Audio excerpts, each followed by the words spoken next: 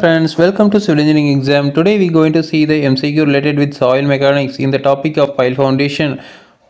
So the first question, the area of the pile group along the failure surface is equal to option A perimeter into area of cross section, option B breadth into length, option C perimeter into length, option D perimeter divided by area of cross section. So the correct answer is option C perimeter into length. So next question, the pile spacing of each pile is taken as dash diameter of the pile. Option A 4, option B 5, option C 3, option D 10. So the correct answer is option C 3. So next question, the settlement of the group of friction piles can be computed on the assumption that option A clay is incompressible, option B pile below the lower level is ignored, option C bearing resistance is 0, option D none of mention. So the correct answer is option A, clay is incompressible.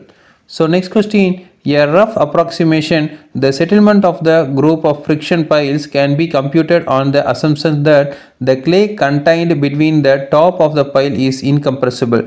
Option A, QUP equal to RF plus RP, option B, QUG equal to N into QUP into neta g, option C, QUG equal to N into QUP divided by neta g, option D none of mention. So the correct answer is option B, QUG equal to N into QUP into neta g. So next question, when the underreamed piles has only one bulb, it is called option A multi underreamed pile, option B single underreamed pile, option C unique underreamed pile, option D all of mention. So the correct answer is option B single underreamed pile. So next question, the diameter of the underreamed pile is kept equal to dash times the diameter of the pile stem.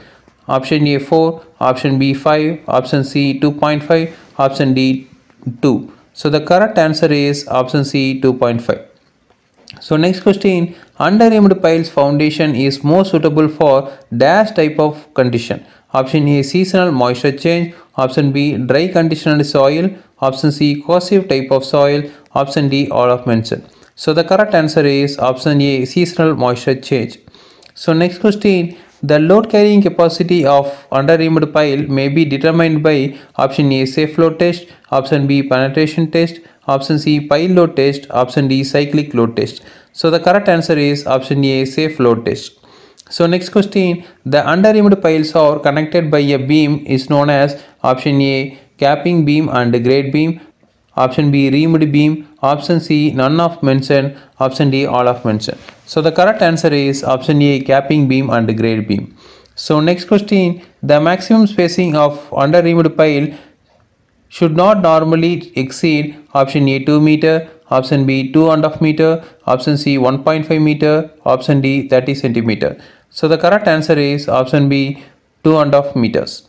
So next question, the spacing of piles in underreamed pile foundation depends on which of the following factor? Option A nature of the ground and type of pile, option B load acting on the pile, option C none of mention, option D all of mention. So the correct answer is option A nature of the ground and type of pile.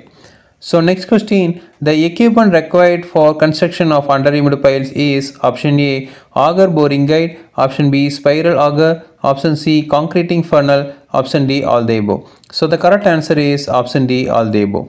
So next question, the use of bore guide in underreamed pile foundation is essential for option A to drill the borehole, option B to provide the support of the pile, option C to keep the borehole vertical, option D to set the guide assembly in position. So the correct answer is option C to keep the boreholes vertical.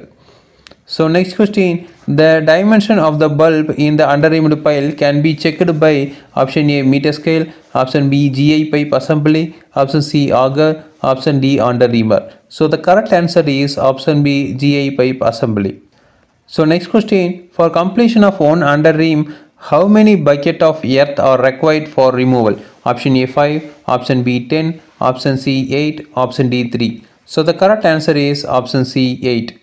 So next question, the load carrying capacity of underreamed pile may be determined by option A safe load test, option B penetration test, option C pile load test, option D cyclic load test. So the correct answer is option A safe load test. So next question, negative skin friction on piles, option A is caused due to the relative settlement of the soil, option B is caused in soft clays. Option C, decrease in the pile capacity. Option D, all the above. So the correct answer is option D, all the above. Again we will see next video. Thank you.